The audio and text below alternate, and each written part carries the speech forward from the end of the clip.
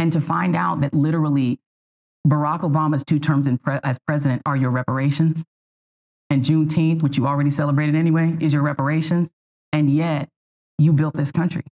You literally physically built this country, and yet the attitude toward you from a lot of your peers and your fellow citizens is just shut up and be grateful.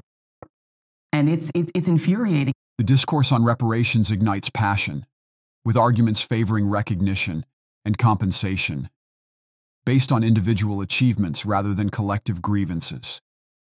Despite contributing to the nation's development, there's a feeling of being overlooked, perpetuating narratives of victimhood. Public acknowledgment is sought through individual responsibilities and capabilities, avoiding emphasis on historical injustices. Comparing Barack Obama's presidency to reparations sparks diverse reactions, with some viewing it as a milestone, while others advocate for assessing policies and achievements independently of racial backgrounds.